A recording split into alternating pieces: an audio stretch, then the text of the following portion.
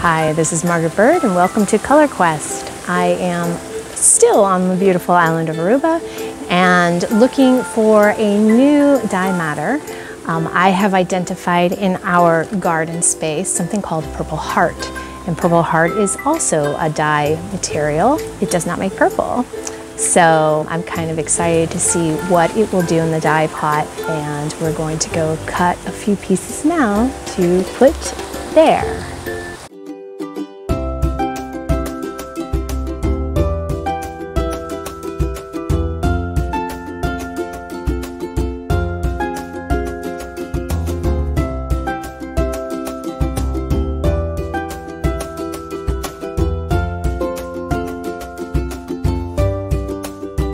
This plant, which is this amazing purple, it has these beautiful pinkish purple flowers. This is called Purple Heart, and it does in fact make a color.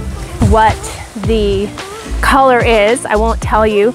It'll be a surprise to both you and I, but I believe it's not going to be purple. One thing I will note, and this is super important if you're foraging, is that I always look up to see if a plant is toxic. Now, I am not using any utensils that I ever use for cooking, so I'm safe if it's super toxic to the skin or irritating the skin. Obviously, you'd want to wear gloves, but Purple Heart is toxic if you ingest it.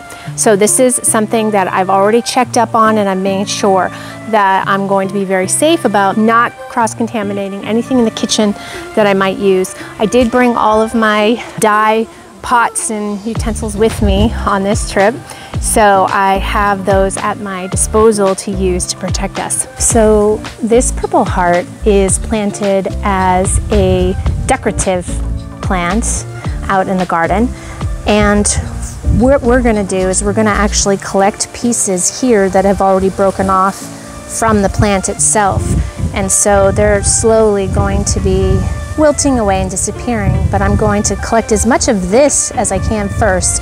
We may still have to cut a piece or two, but it's going to be very minimal, and it's going to be pretty much like pruning, so we won't take too much of the plant itself so that it can regenerate and continue to flourish.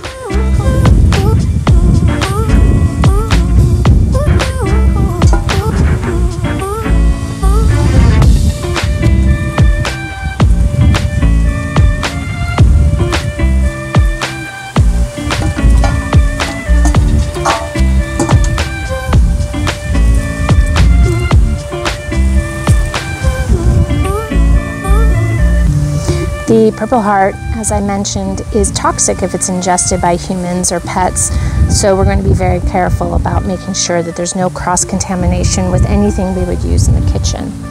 So we will cut a few pieces now just to get a little bit more for the dye pot and do it in a pruning fashion, taking just a bit of the plant from different areas in order to allow it to have a bit more space to grow some new shoots. So really just a thinning out process.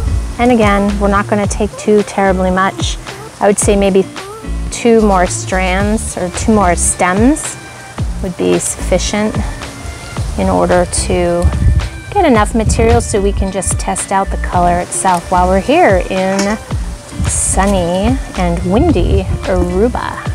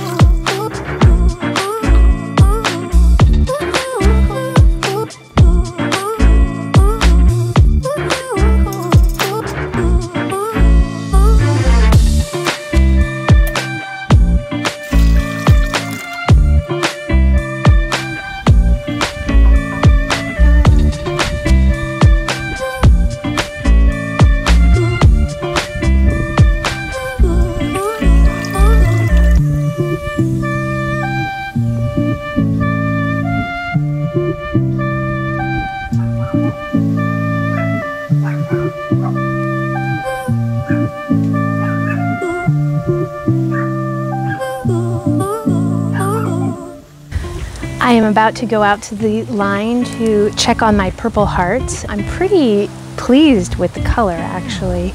It did not turn out purple, but it does have a really nice pink cast to it. My expectation was that it might turn green, and perhaps based upon a lack of heat or how I prepared it, it didn't. So I'm going to leave it as is and feel pretty happy about it as an option to make pink, especially since it is growing so much here in this particular garden and needed to be thinned out anyway. So let me take you over to show you what it looks like.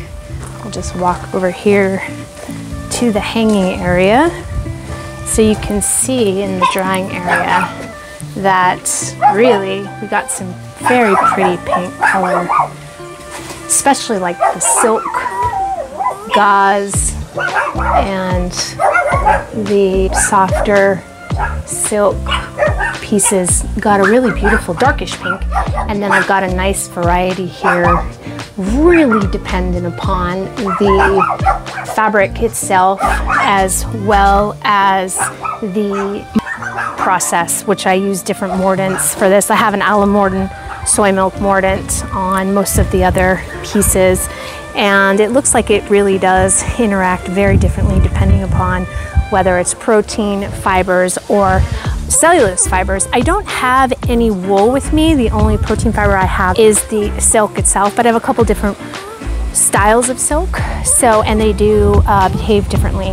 I also have a couple different cottons as well as bamboo, and those also, depending upon the different cottons and the way they've been put together or woven, they definitely make a difference. So it's always that same advice, is to try a whole series of different textiles, different types, even within the same textile family, because you will find that it does make a difference.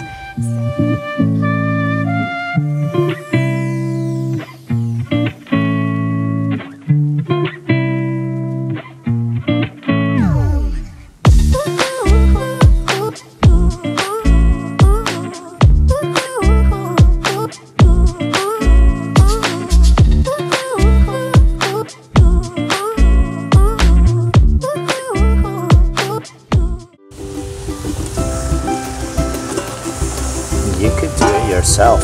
It's still filming. It's still filming.